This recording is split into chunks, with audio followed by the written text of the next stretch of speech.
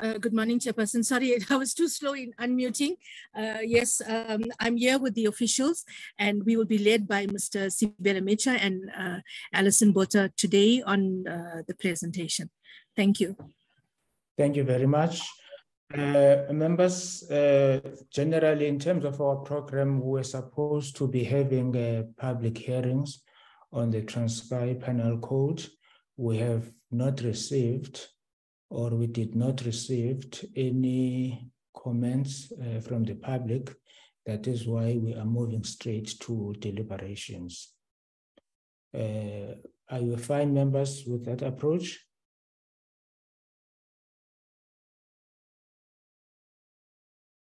Yes, Chair. Yes, Chair. Good morning. Yes, Chair. Thank you very much. Let's proceed. Over to you, Mr. Mabil. This name is very difficult.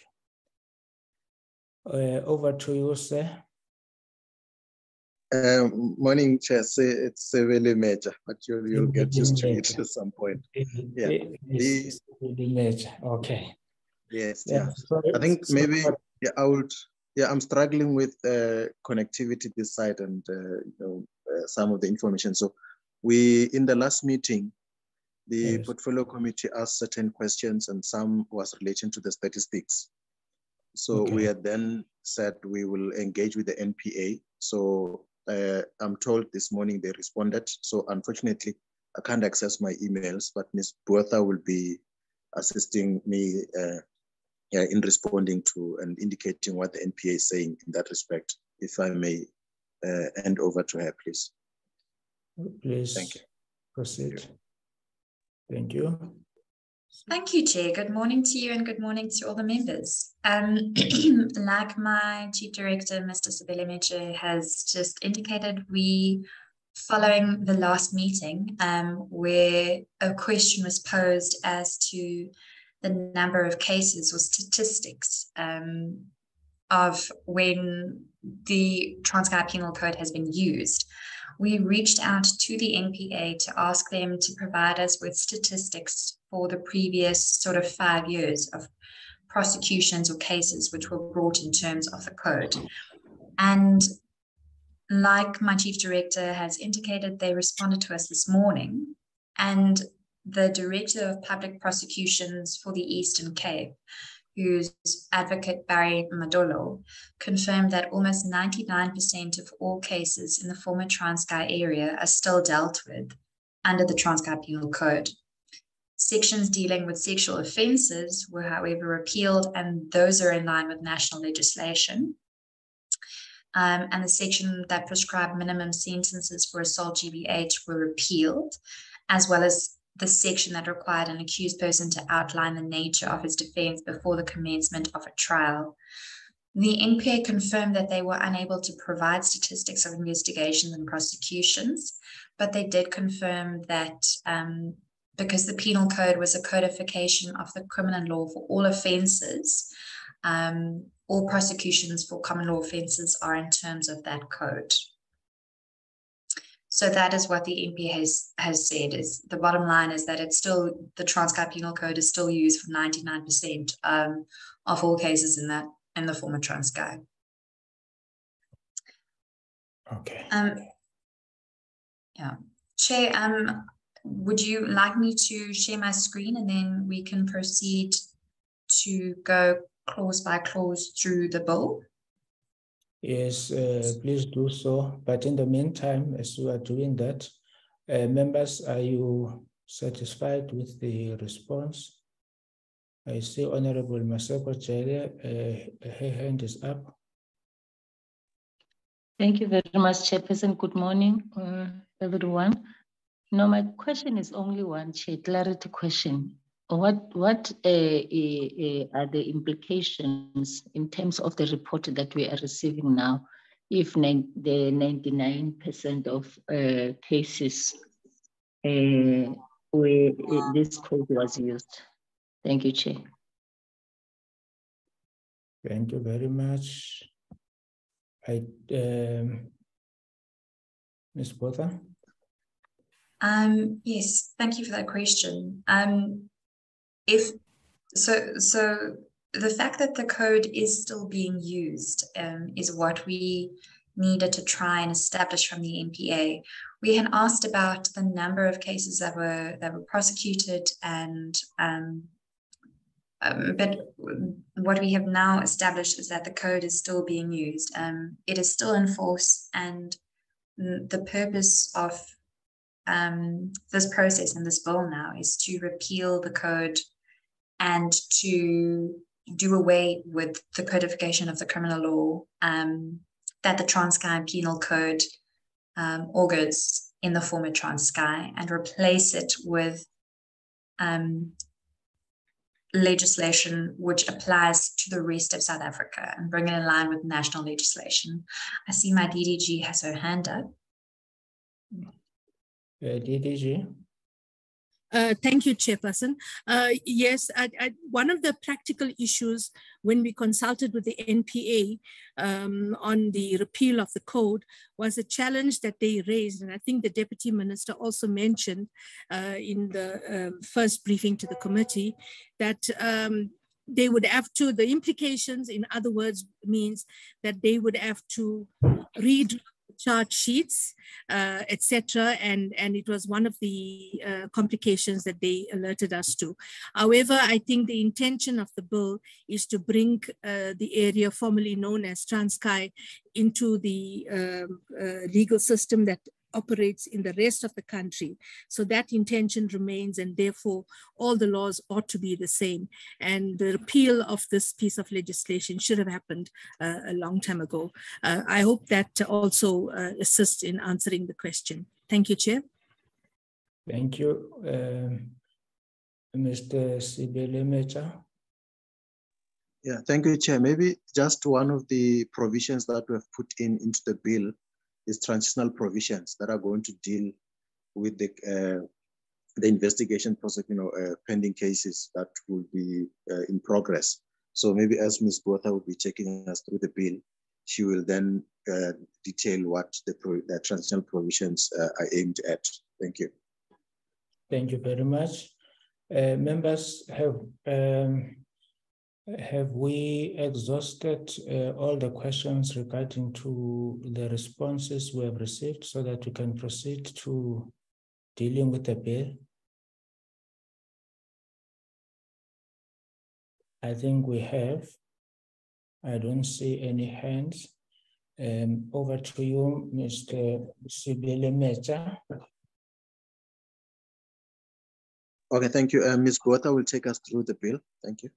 Okay, Ms. Botha. Thank you, Chair. Yes. Thank you. I'm just going to move along. Okay, so the the purpose of the bill is to repeal the Transkeian Penal Code 1983 and to extend the application of certain laws to the area formerly known as the Republic of Transkei, to provide for transitional arrangements, and to provide for matters connected therewith.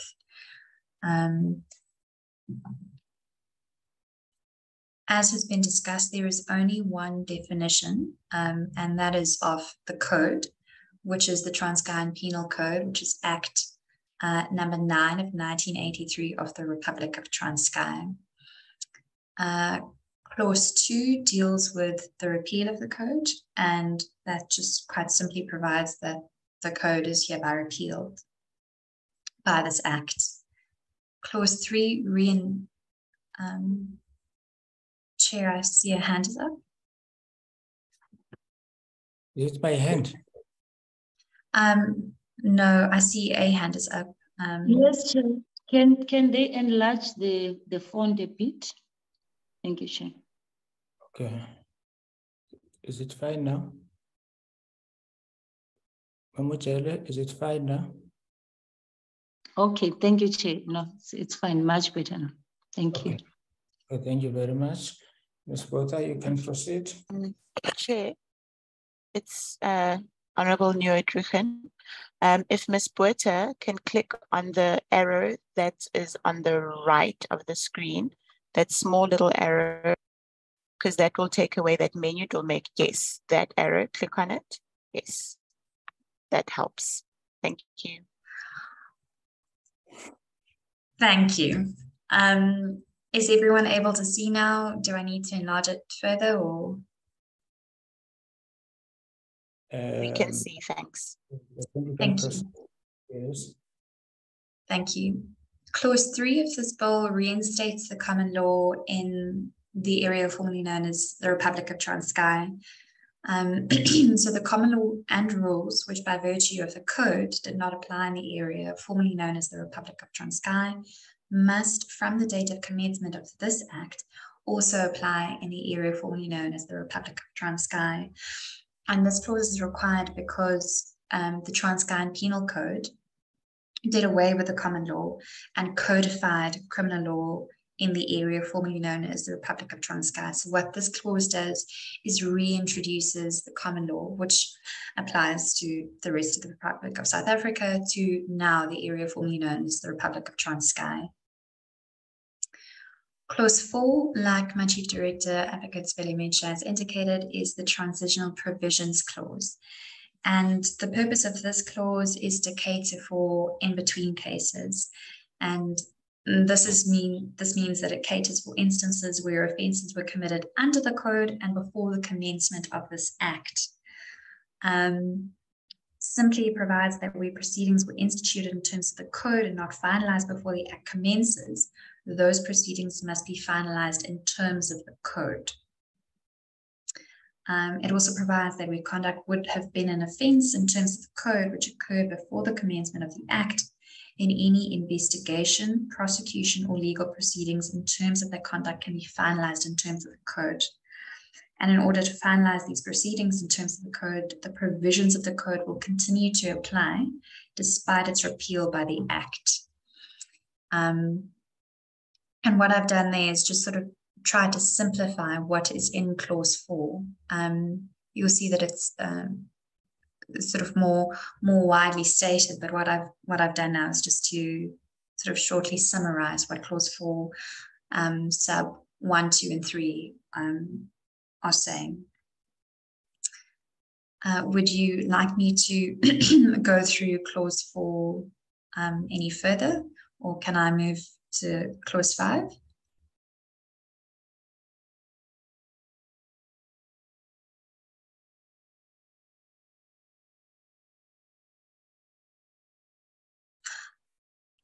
I will move to clause 5. So clause 5 is a savings clause, and the purpose of this clause is to ensure that there is no gap or lacuna in the area formerly known as the Republic of Transkeian when the code is repealed by the Act. So nothing in this Act affects the exercise of any power in terms of the code, right, privilege, obligation, or liability acquired, accrued, or incurred in terms of the code. So essentially what this clause is doing is ensuring that there's no gap. And it does this by firstly providing that certain things which the code provided for will be unaffected by its repeal. And secondly, by providing the powers and functions in terms of the code will be exercised by the holder of the corresponding powers and functions in terms of a corresponding law that's applicable in the rest of South Africa. And finally, it provides that when the code is repealed by this Act, any reference to any law in operation in the former Transkeian to the Transkeian Penal Code should be construed to be a reference to law in operation in the rest of South Africa. And the final clause is clause 6, and it's the short title that the Act is called the Repeal of the Transkeian Penal Code, Act 2022, and will take effect on a date fixed by the President by proclamation in the Gazette.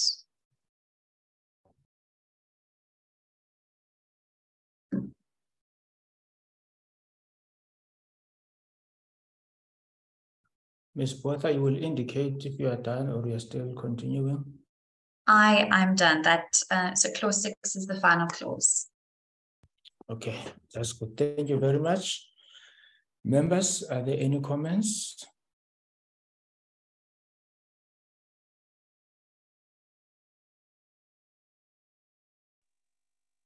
Or questions? Honorable Yako? No, I don't have a comment, Chair. I just wanted to say that I'm trying to change the picture on my phone because I'm using my phone to use Zoom, so it wasn't reflecting the right picture. So that's why I was not saying anything. Oh, okay. So you're covered. Yes, I'm covered. Thank you very much. Honorable Jelle. Thank you very much, Chair. No, I think it's only a comment, Chair, that we welcome this presentation, and as the presenters was saying, it's long overdue. I think there's nothing that one can say more than that we appreciate that they've come to this point. And thank you very much, Chair. Thank you very much. Any further comments?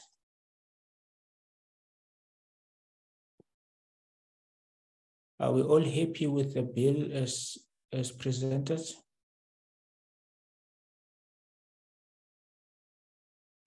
Yes, Chair. For me, for myself. Honorable Nieuwentreugen, yes, Chair. Honorable Nieuwentreugen? I was saying yes, Chair. I am happy with the bill as presented. Thank you very much. Members, can we now move towards maybe today or the next available time? The committee secretary will indicate where we can deal with the committee report. Will that be in order? Yes, Chair. Yes, Chair. Oh, Yeah, okay. Chair. Yes, Chair. Okay. Committee secretary,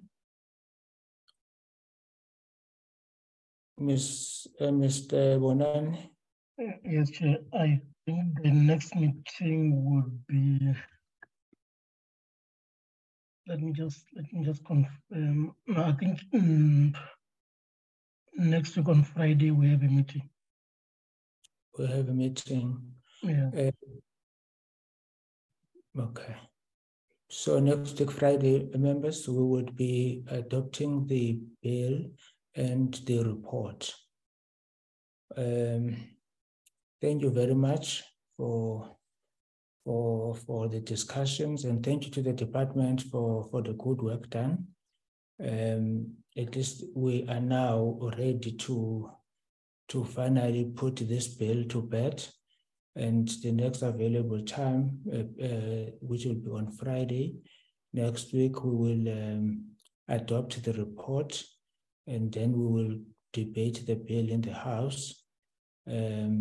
It's one of those bills that we had to quickly dispense with because we've got a lot of legislation this year that we must process. Thank you very much. Can I just have members of the committee remaining behind for 2 minutes?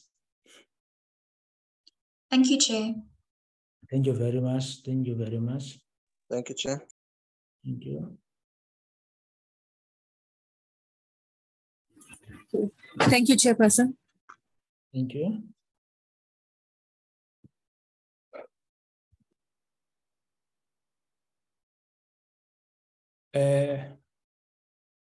Okay. No, members, it's just the issue that hello? Can I just remove? I think there's still the YouTube streaming is still live. Can just give us a minute to remove people? Okay.